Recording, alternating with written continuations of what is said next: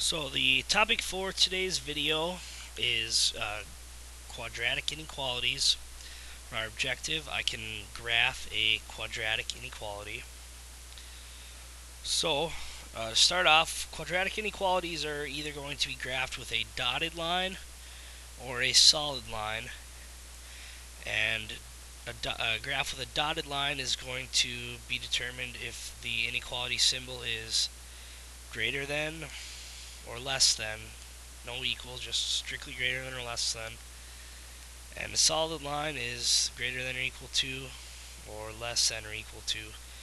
And the reason that the greater than or equal to has a solid line, it means that the points on the parabola are solutions to the inequality. So you can pick any point on the parabola and it will satisfy the inequality.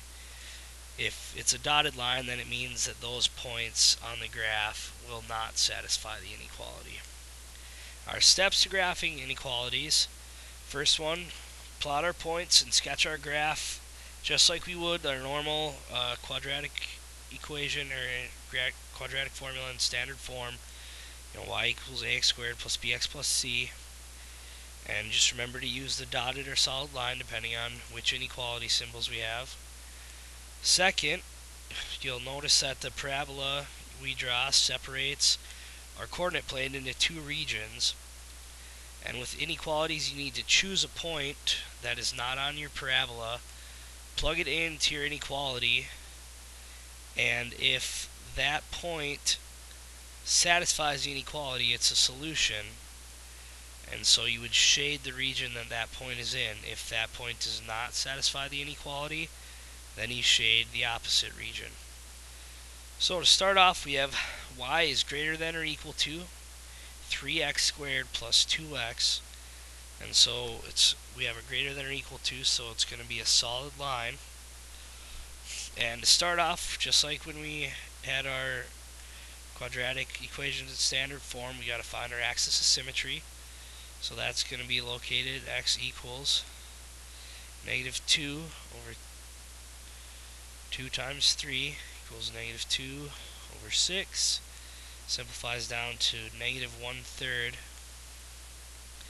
Now to find our y coordinate, we plug that in to our equation. So 3 times negative 1/3 squared plus 2 times negative 1/3. So that'll be 3. And again, when we square fractions, we square the top and the bottom. So negative 1 squared is just 1. 3 squared is 9. And 2 times negative 1/3 is going to give us a negative 2/3. 3 times 1/9 is 3/9 minus 2/3. 3/9 simplifies down to 1/3 minus 2/3. And our y coordinate is going to turn out to be negative 1/3. So our vertex is going to be at negative 1/3, negative 1/3. So we can plot that point, have our axis of symmetry drawn here, negative 1/3, negative 1/3. If you want, we can go ahead and make a table. Do that down here. Our x and y. So negative 1/3, negative 1/3. Now we can see we don't have a c term in this equation, so our c is just 0, so our y-intercept is going to be at 0.00. Plot that and flip it over our axis of symmetry, and our point is going to be at negative 2/3 in the 0. So now we need to pick one more point to plug into our equation, get our y value. So negative 2/3, 0. And I'm going to pick 1. X equals 1, so y equals 3 times 1 squared plus 2 times 1 that is going to equal 3 plus 2, so that equals 5. So 1, 5 is a point. 1, 2, 3, 4, 5. And again, flip that over our axis of symmetry, and that'll put us at the point -2, 5. So we can go ahead and plot that. And again, we have a greater than or equal to sign. So this is a solid line. We draw our parabola.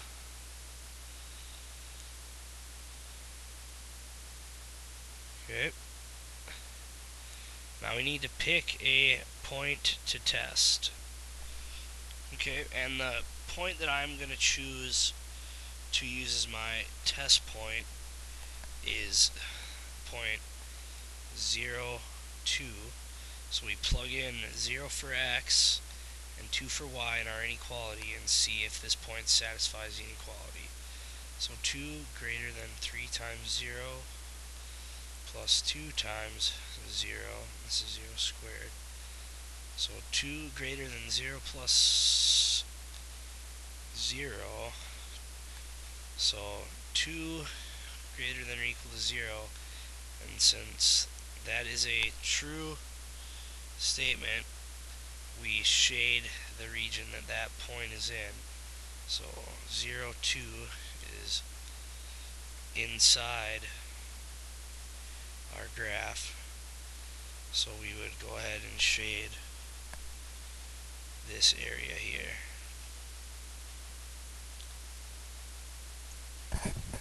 Okay, our next example is y less than or equal to -x squared plus 3x minus 1. So again, we'll start off by finding our axis of symmetry. So x equals -b, so -3 over 2 times a, -1, so we get -3 over -2, 2 negatives, make it positive, so our x is going to equal 3 halves.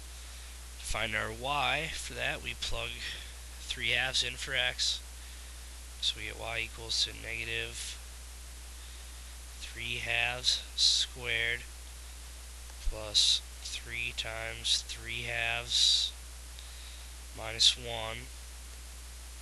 So 3 halves squared, square the top, square the bottom, we get 9/4, and the negative out front, so -9/4.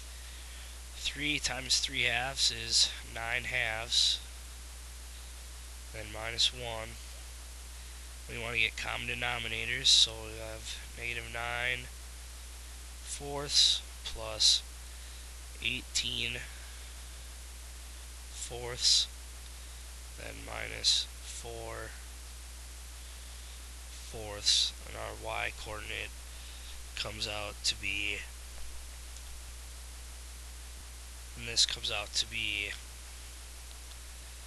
5/4, which equals 1.25. So our vertex is at 3 halves and 1.25. So we can go ahead and plot that on our graph.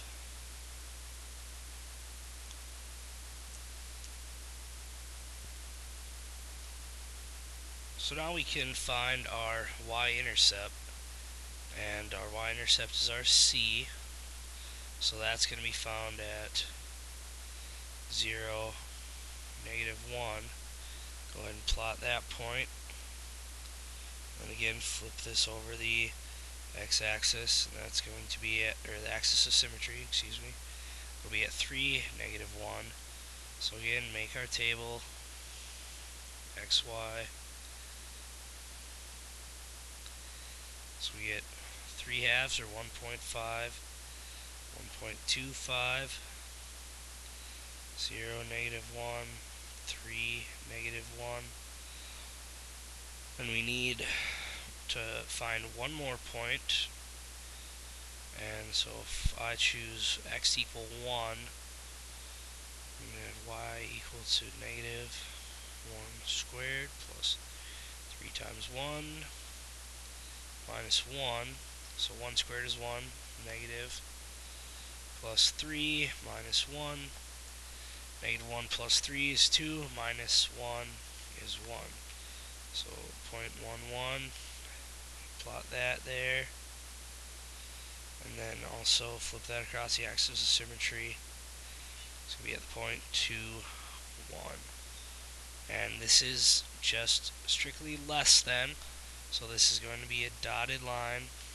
Our parabola is.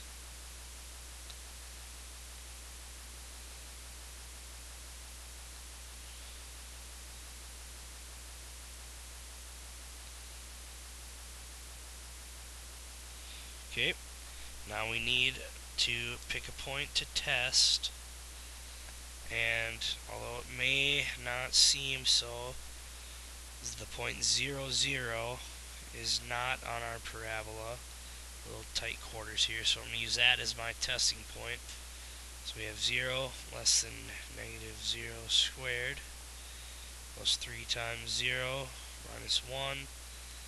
0 less than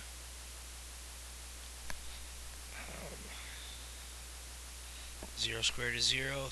3 times 0 is 0, so we have 0 less than negative 1. That is not true. So we shade the region inside the parabola.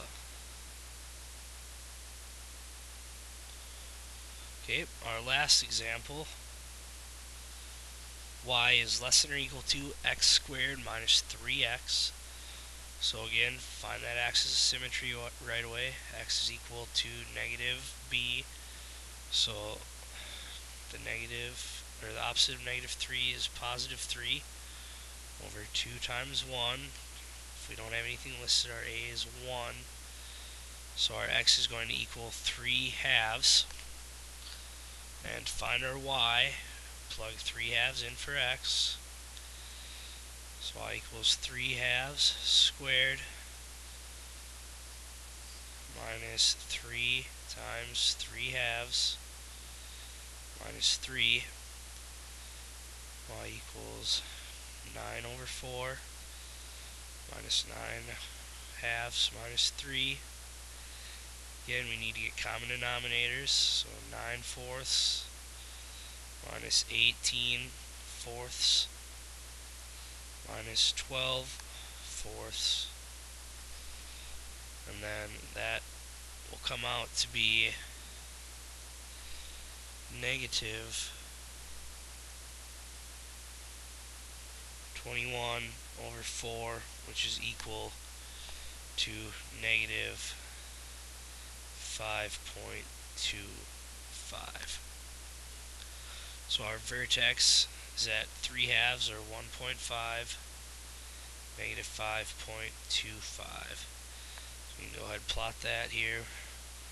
Negative 1 half, then down 1, 2, 3, 4, 5. Just below 5 is 5.25.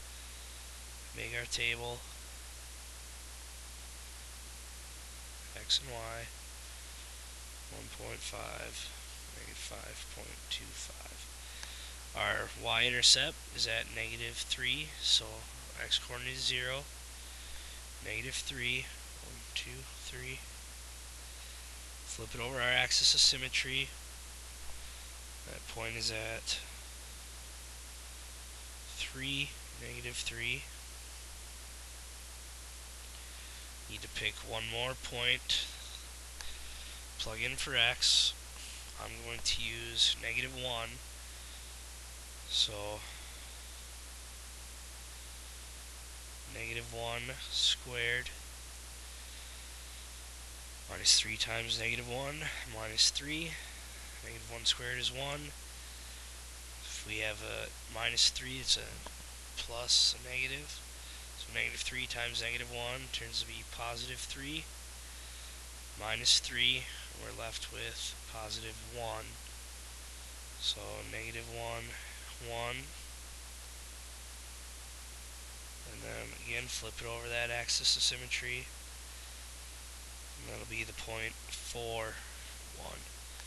So now we can draw our graph. It's an x, or our inequality is less than or equal to, so it's a solid line. Go ahead and graph that parabola.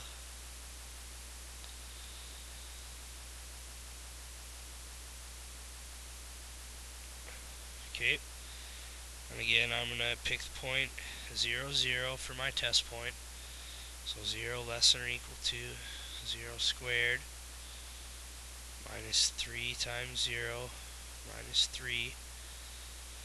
0 less than or equal to 0 squared is 0. 3 times 0 is 0. So 0 less than or equal to negative 3. That is not true. So we shade the region opposite of our point. So we go ahead and shade the region outside our parabola.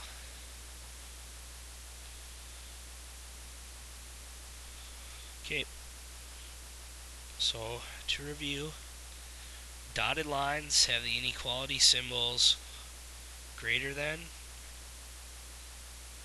or less than. Solid lines have the inequality symbol greater than or equal to, or less than or equal to. And when we are sketching these graphs, what we do first is sketch our graph. Be aware whether using dotted or solid lines. Test that point that's not on the graph. If that point is a solution to the inequality, then you shade the region the point is in. Otherwise, you shade the point opposite of that, or the region opposite of that point.